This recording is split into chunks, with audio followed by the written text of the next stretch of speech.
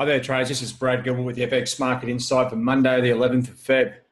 All right, not a lot of data out on Friday, so we didn't see too much movement. The Aussie starting to stall down here around sort of 70, 80, 71 cents, and the same with the Kiwi. Now, they still are in a downward movement besides this sort of current sideways activity, so don't think that's over yet.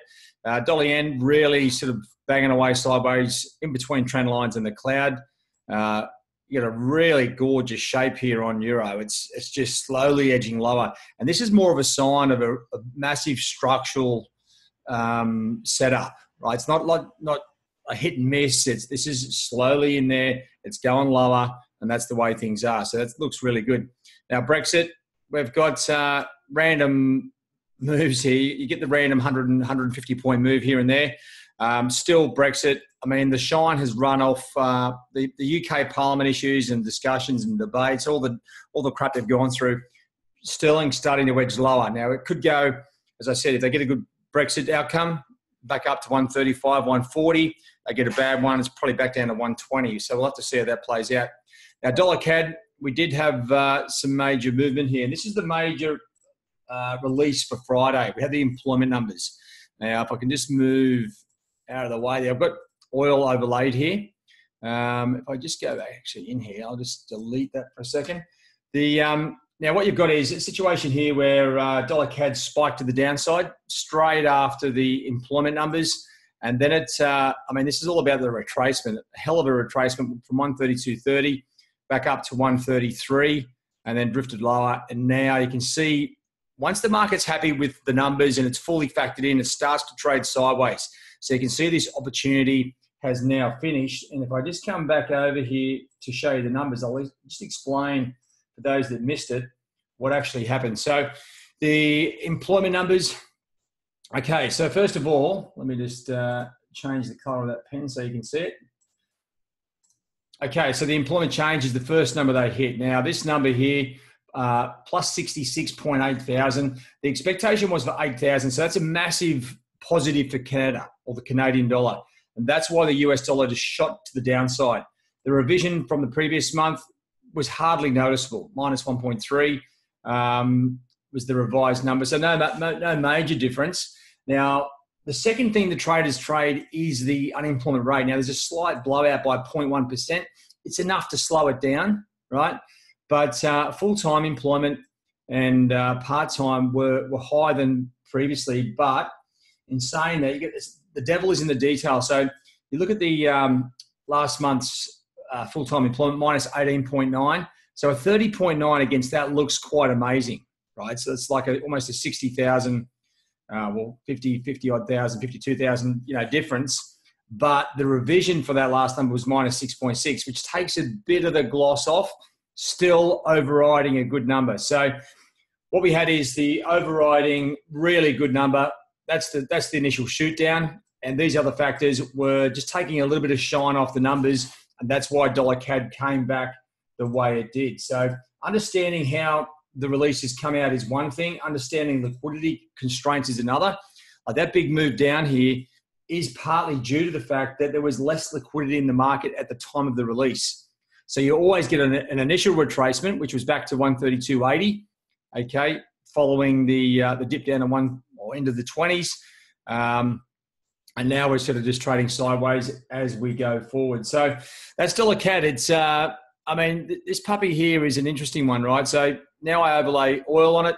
We start to see exactly what's going on here. Now, oil had its big run from $40 up to 55. It's back at 52. And dollar CAD, I can tell you, it runs very closely with oil. Now that those employment numbers are in the market, oil is back probably in the driving seat, and it is sort of falling again. So that should see potentially dollar CAD drift back to the top side above 133.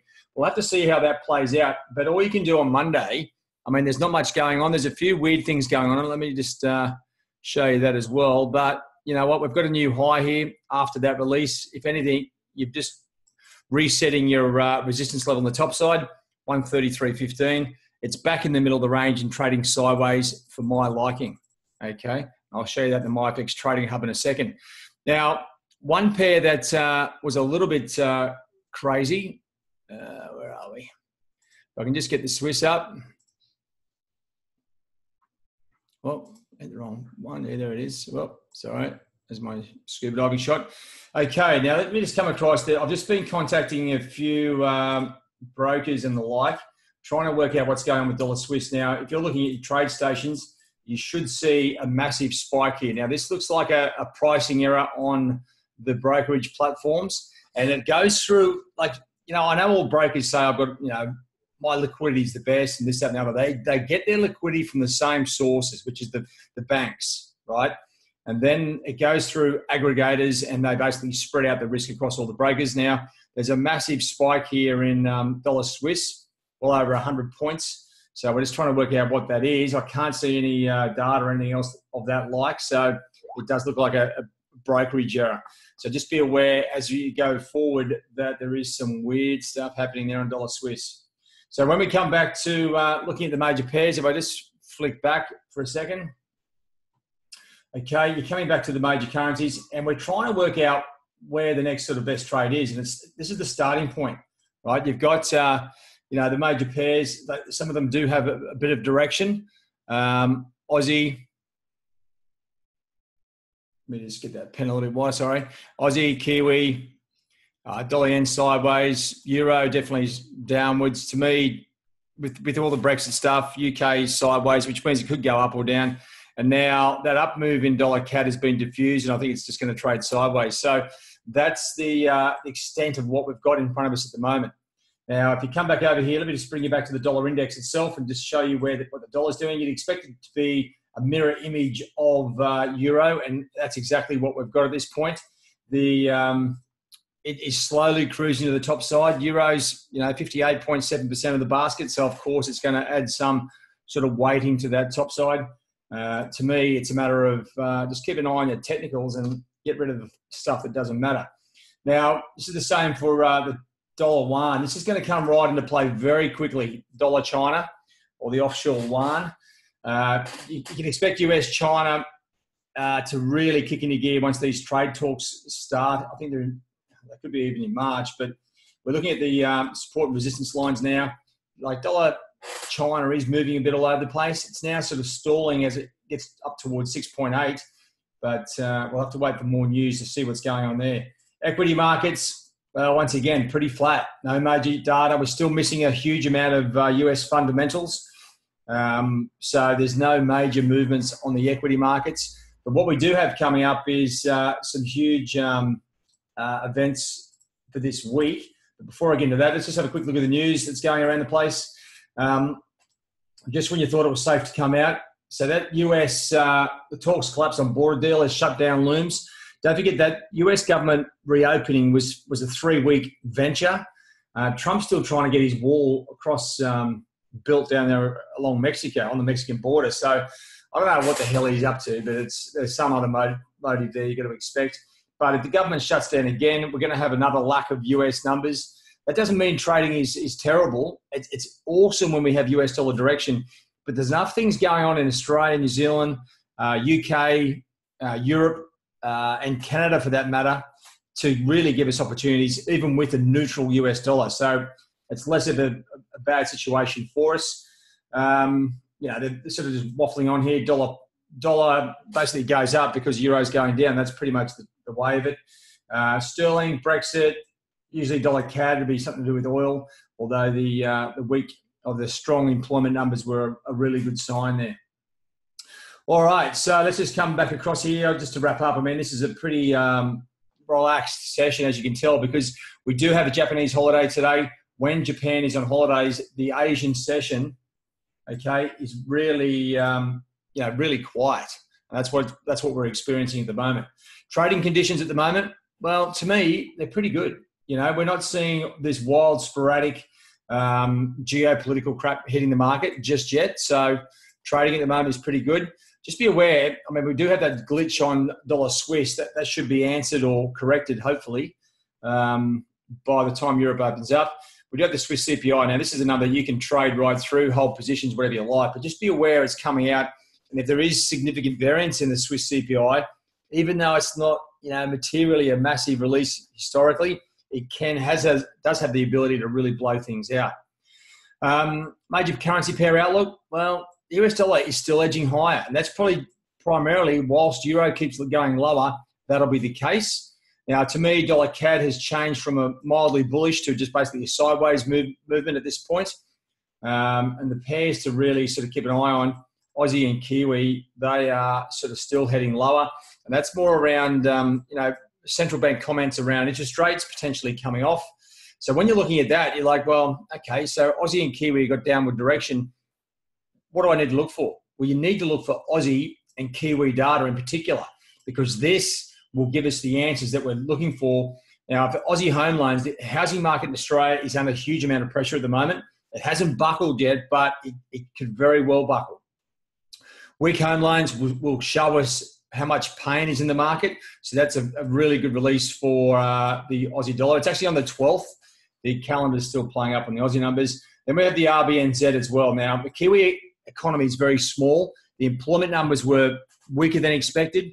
You've got to expect them to be on hold or even looking towards a cut to keep that economic growth going in New Zealand. And then as we come through the rest of the week, now's a good time to start planning out the rest of your trading activity or potential opportunities. And this is where you come back into, once again, we've got UK CPI. Now, it's a bit of a concern with Brexit, obviously, but this is the big number that the Bank of England look at. And that's what the Bank of England are going to do. They're going to manage two things, the economy as well as the potential Brexit outcome. Now, they've got no control over Brexit, but they can control monetary policy. Now, inflation in the UK has been very strong. If that continues higher, man, this is going to get really tough for the Bank of England to manage, especially if they get a good Brexit deal. If they get a good Brexit deal, I would expect interest rates in the UK to go up by probably a full % over the next 12 months. Just because it's got to try and slow it down. And all that negative sort of publicity around Brexit, if they get a good deal, it'll all turn to positive consumer confidence, business confidence, everything else will go through the roof. That's where the big issue for the Bank of England is going to be. US CPI, now, hopefully that comes out.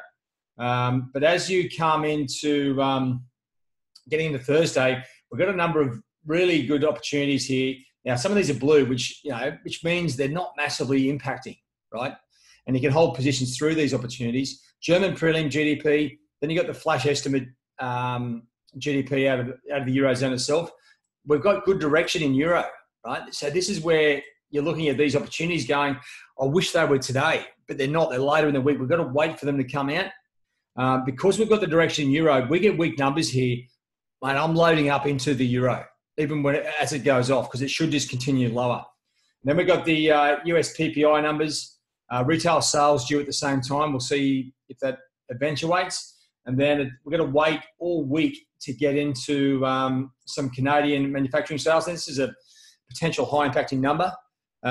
So just keep an eye on that. Once again, if that goes with the employment numbers, well, you've got to expect dollar CAD to move back on the downside. It is moving sideways at this point, so we'll see how that goes. And down here near the end of the week, we do have Chinese CPI numbers. Man, it's going to be great to see how China's being impacted by the US tariffs. Now, this is going to be a big number. Expect Aussie and Kiwi to be impacted by this release, but mainly the dollar yuan, right? So as you come down through, now that's not all the releases. There's a few more on the back end of that, but that's the start of it, right? So as you plan your week and your day's trading, you can actually sort of work out which pairs you're going to hit and which ones and what days they are going to be significantly in play. Okay, Euro, Aussie and Kiwi, these pairs all have pretty good direction. With some of the other ones, they've got US dollar index and dollar Swiss still edging higher. So keep an eye on those two as well. And that's pretty much it, guys. There's, as I said, it's a Japanese holiday today in Asia. So Asian trading, I should say, will be very quiet. Don't expect a hell of a lot. It's a good day to plan out your trading for the week, where the potential opportunities are, as I said, and try and follow what's going on. Connect the fundamentals with the technicals. All right. Have a good one, guys. I'll see you in the 247 trade zone. There's plenty of activity coming in as traders get signed up. So don't forget to log in there. And, if you've got a question, this is the place to add it. All right, guys. Have a good one. We'll catch you later on. Cheerio.